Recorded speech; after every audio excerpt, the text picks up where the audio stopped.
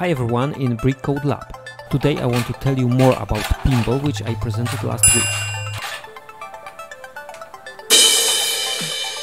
If you're my subscriber, you know I'm a little obsessed with pinball.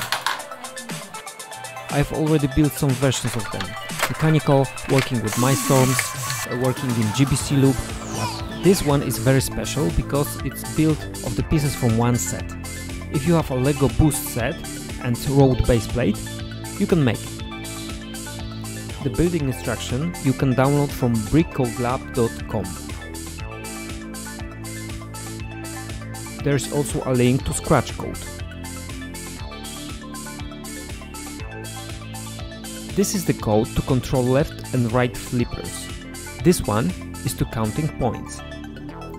You get 1 point for every 5 seconds and 10 points to hitting the goal. If you don't have road base plate, you can use play mat.